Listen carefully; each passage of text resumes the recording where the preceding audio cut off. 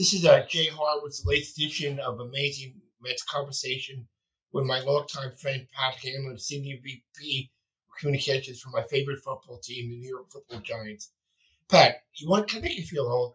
Combined, you and I have over 80 years of experience in pro sports. It's We should scary. open up something, right? It's scary. How about this? And I know you know this. I've been at the Giants for 30 years. I replaced Ed Crow, who had been at the Giants for 28 years.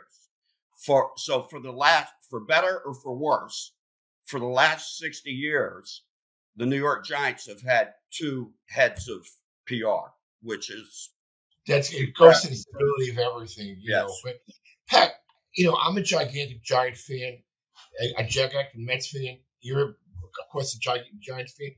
Have you always rooted for the Mets? I know we go back. I mean, at birth? No, no. I grew up in the D.C. area. I grew up within 90 minutes of Washington and Baltimore. So I grew up a Washington, at that time they were the Redskins, a Washington football team fan, right?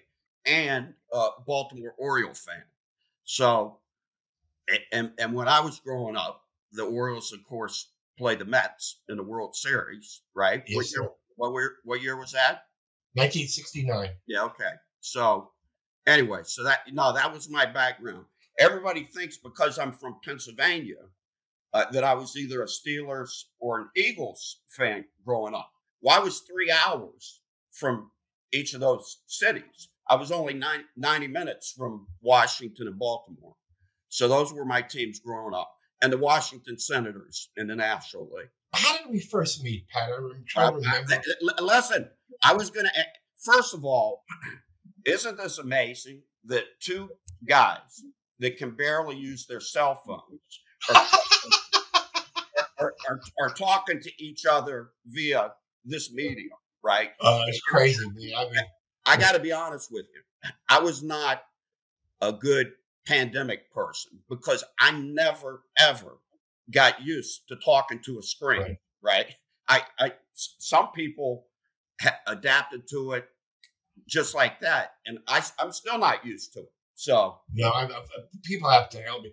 I can't digress one second. I drive my IT guys crazy here because you have to have a password to get into the computer. So I switch off from every Giant, Bookie Bolin, Greg Larson, Bavaro, Taylor, Philson. I even threw a Bobby Clatterbuck at him.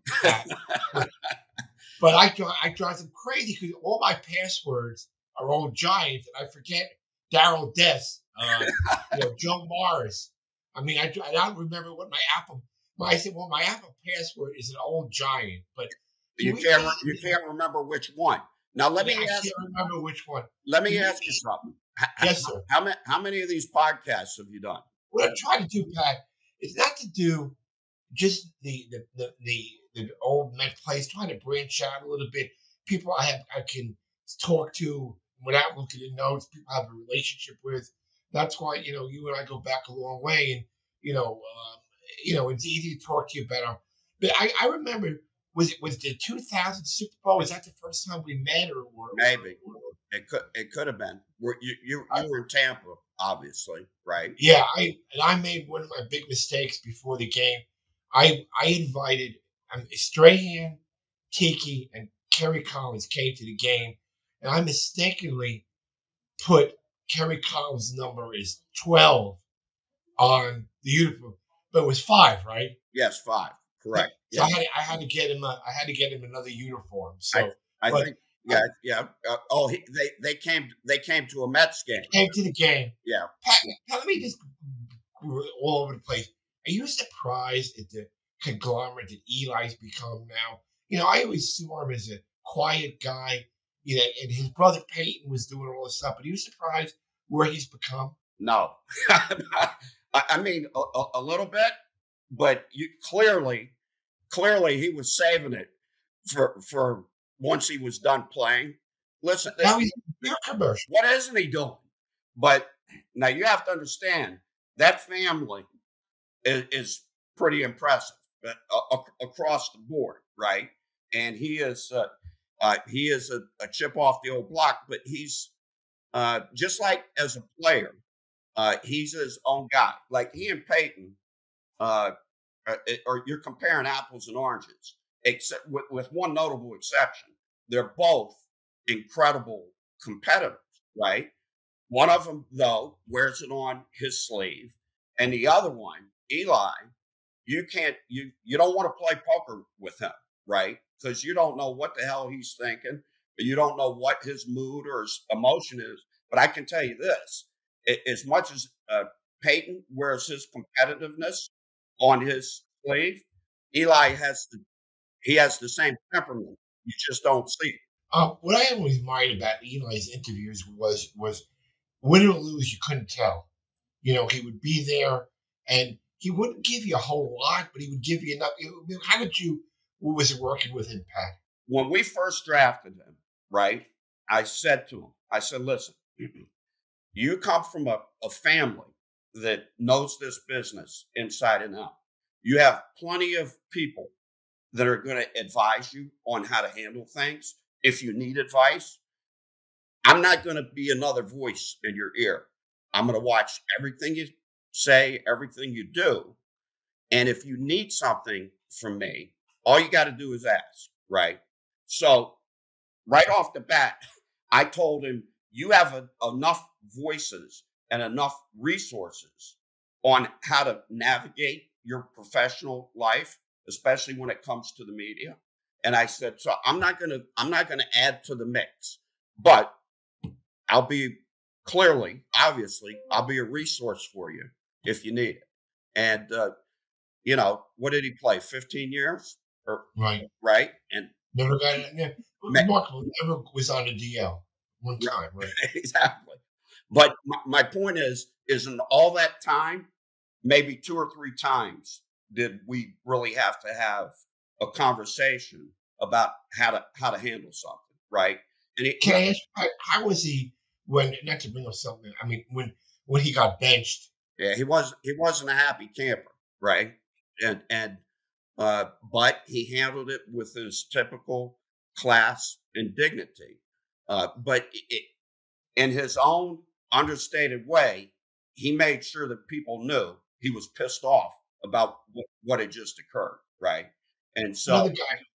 Yeah, sorry. No, and that's the way you always handle. Here's the other thing, Jay.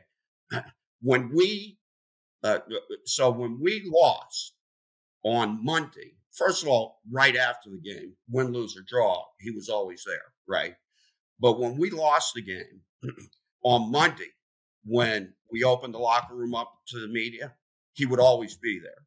If we won, he wouldn't be there because he'd want his teammates to do the talking, right? But if we lost, he felt an obligation to stand at his locker and talk. Who was like that too? David Wright, the exact same way. He hated talking about himself too, but when he always took the bullet when we lost 12-1, 14-1. When I got down to the locker room, I could always count number 5 being there every time. Well, that's what leaders do, right? That's what leaders do. Listen. If we lose, it's on me. If we win, it's because of everybody else in the room, and that's how they demonstrate that. But that's what leaders do. Michael Strahan. I mean, talk about a guy who's all over the place. Well, you know what? You talk about Eli and what he has become, and Strahan. He led the way of this current generation of Giants, and of course, you've been around long enough to remember what the Frank Giffords and the Pat Summeralls and those guys did. You've been through generations the way our players have capitalized on being in the New York market in terms of their post-playing careers has been phenomenal. We've got Tiki now who just got a new promotion, right? And I mean, Strahan could be on shows with two different channels, and guess what? He has a piece of the action on all those shows, right? But you know what I like about him? I like his loyalty. even when he's on Fox, he lets his fandom go. He's not afraid to say it. He's rooting for the Giants. He goes to give pep talks to the team. I mean, I saw you had last week. You had Coach Parcells and Michael were out there. I like the fact that he's gotten big, but he hasn't forgotten his roots. No. Yeah. I mean, do you agree? I mean, is he good with you, Pat? No. He listen. He's always been good. Now, when he was playing, he had his ups and downs with the media. I remember a couple of instances. I do. But he obviously he grew through all that to become the successful businessman and media mogul that he is now. So, Pat, you and I are a lot in different ways. I think we both have the personal approach. I read a couple of weeks ago Tom Conklin's book, and he gave you credit for he could always go to you. I mean, I try to do it with my managers to not be overbearing and give some advice. And you had a special relationship with Coach Conklin. Well, listen, and you and I would agree on this. We're in a people business, right? And in our roles, we have to establish trust in the relationships. First of all, you have to bring a little something to the table, right? You bring more to the table than I do, but you got to bring something to the table. You have to establish a trusting relationship, and the people that we work with have to know that we're doing our job, right? And so it's all about people.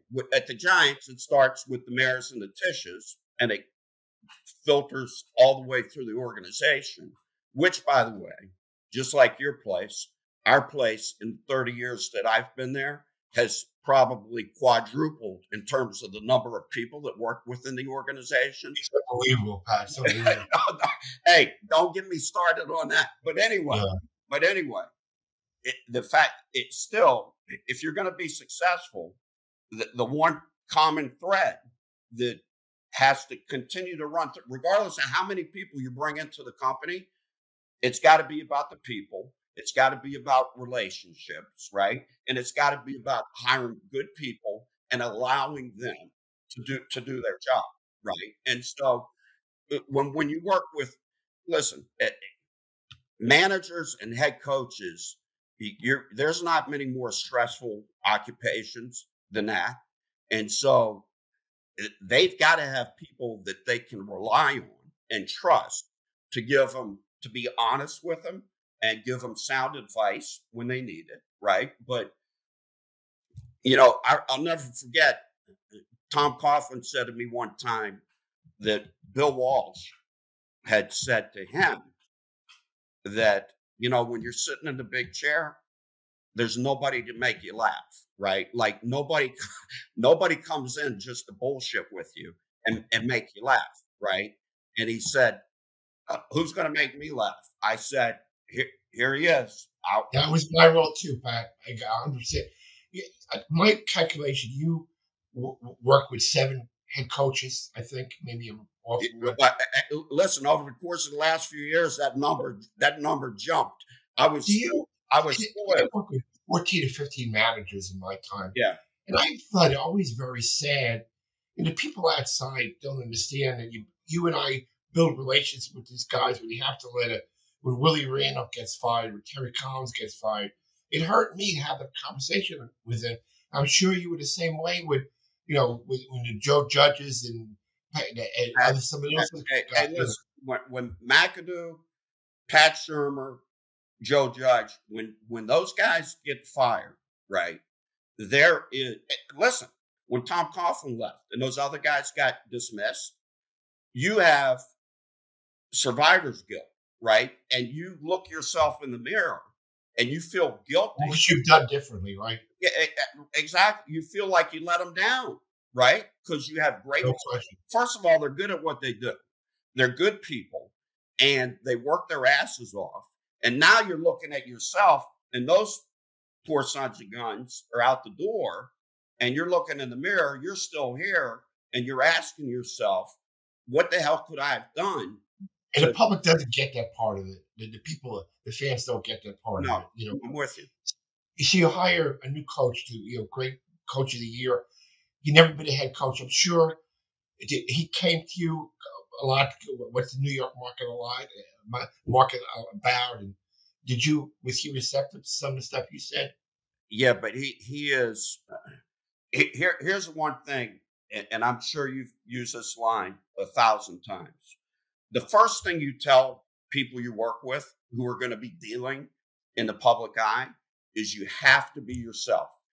Don't try to be anybody else. Okay. And Dave's is that he is himself when he's dealing with the media. He's been in the game and has really been a student. You know, what impresses me is how somebody like Dave's prepares for this moment, right? And you can tell that he prepared. He knew he was going to get his shot, or at least he believed he was going to get his shot at some point. And for years, he was preparing himself for that moment, and it showed, right? The way he handled the team, the way he handled the media. You can tell he was a student of his profession. And by the way, his profession today is not the same as what it was even 10 years ago. No question. His end of the business has changed dramatically, right? And so, but we're fortunate in that, you know, Joe Shane, our general manager, and Dave's had a prior relationship before they got here, right? And so they arrive at the Giants with a common vision, a common objective, a common way of going about things. And I'll be honest, it's rare to see a GM and a head coach who are so aligned in that way, right? There's always, you know, when you have two people who've never worked together, right, who come together and work in those positions, you know, there's a real feeling out process about how to go about things. Well, we're fortunate.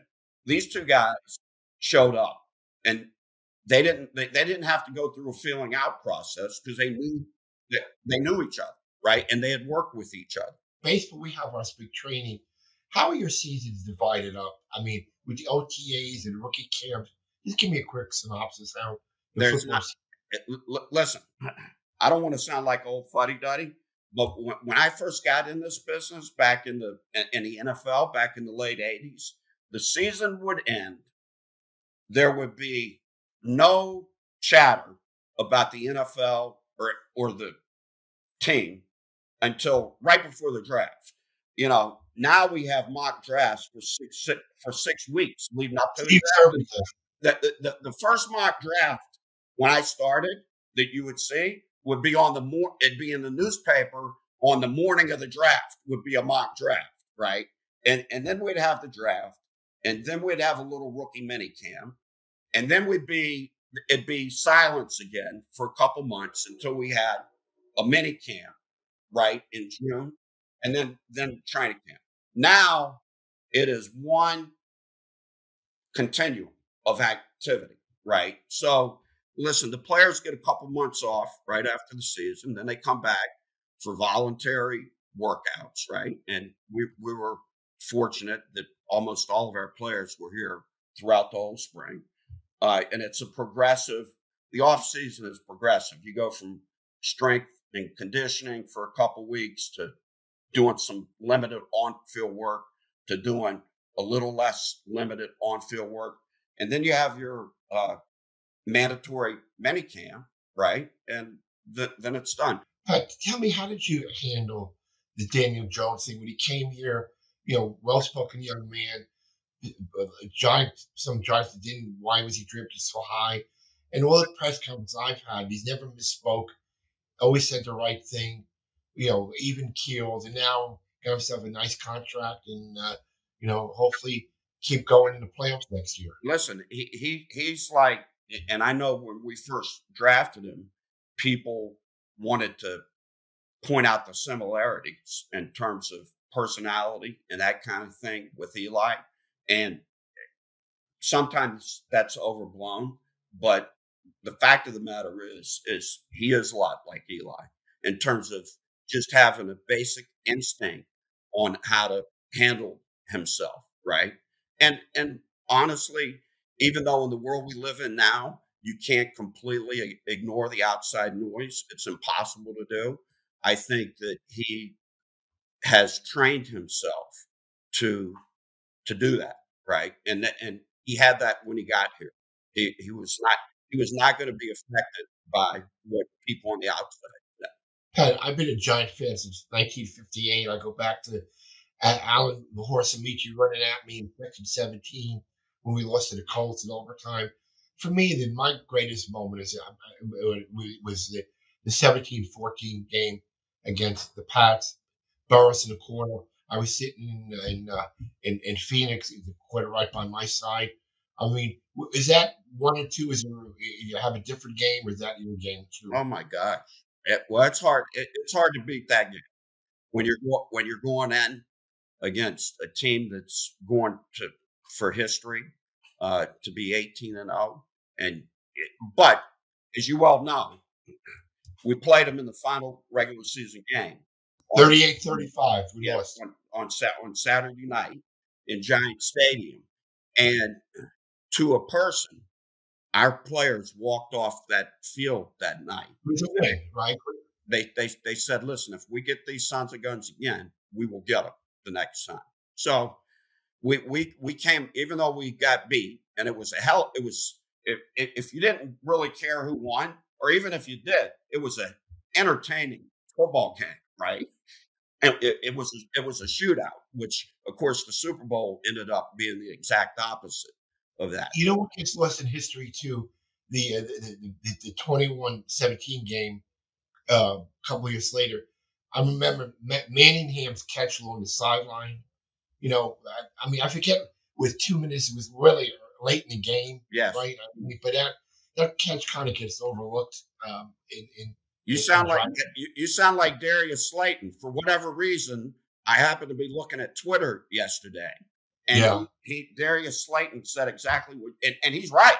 Like, everybody talks about what a great throw it was, and it was a tremendous throw. The catch was, every time you watch it, it's still amazing, right? I mean, he's got people bearing down on him, and he's got to keep his feet in bounds, right, and catch the ball. And it was a hell. And of course, those guys on the Patriots sideline were all waving incomplete. Well, no, it wasn't. It was complete. And then the helmet play with Tyree, for me, the fact that Eli was able to stay up and not get down, you know, and catch a great catch. It was just a great game. And, well, you know what? What I love about that play is when Eli and his offensive linemen are talking about it, and Eli's pointing fingers at everybody who missed a block on that play. But yeah, no, Eli has some athletic ability. Yeah. I mean, people say, I mean, I don't know when he comes up for the Hall of Fame, but I mean, just those 2 late drives, and, you know, I mean, to me, that would guarantee him a lot. What's your feeling on? I know you can't. You're preaching to the choir. You're preaching to the choir. I don't know what the numbers are, but I got to believe that every quarterback that is a 2-time Super Bowl MVP is in the Hall of Fame, right? But Patsy, I mean, excited about this year? I mean, yes, yeah, very much so. We had a good offseason. We had another good draft.